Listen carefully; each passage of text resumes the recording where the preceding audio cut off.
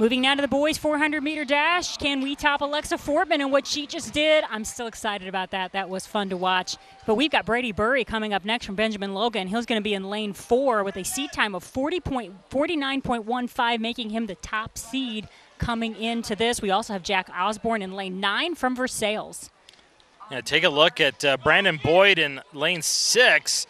He's a 49.71 from Benedictine. Going to challenge Mr. Burrey, Brady Burrey, your favorite. Brady Burrey has been, he qualified in several events here individually, and he also qualified in the 100 as well. He's the school record holder in the 200, 400, and part of the record 4x400 record team.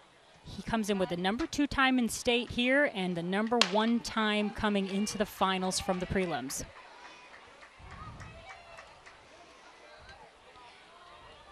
So we're seeing a runner who's doing a little bit what Alexa Fortman did right from the beginning, taking off, and that is in lane 6. But that was just a start, though. Looks like on the straightaway may have pulled back just a tad bit. So Brady Burrey, remember, he's in lane 4. He is from Benjamin Logan. Yes, get a better look as they come down the straightaway. It is Burrey. It is Burrey. It's Burrey with the BL on his front, and he's moving forward again. And we got the Burrey crew right to our over left. They are excited. Now watch out. There's two contenders trying to get him, but no to be done. Brady Burrey, he's your state champion. Yeah, Burrey, no need to hurry anymore as you're the state champ. Nice job, Brady Burrey.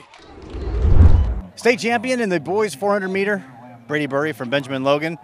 We talked yesterday. Wish you good luck, and hey, here you are. How's it feel? I feel great. I worked all season to this. I didn't know how to accomplish this, but I'm really happy. You ever set the expectation when the season begins of winning a state title, or what sights do you set when you begin a track season? What I do is I set goals for myself, like for times, and then whatever comes with that comes with that. Do you think about the fact that now you're a state champion? That's going to be on somewhere on inside of Benjamin Logan, and that little kids are going to look up to you and try and be the next Brady Burrey. Yeah, I noticed like in the last couple months, like how many people look up to me, and it's like really heartwarming because like you just got so many eyes on you and you can influence so many people.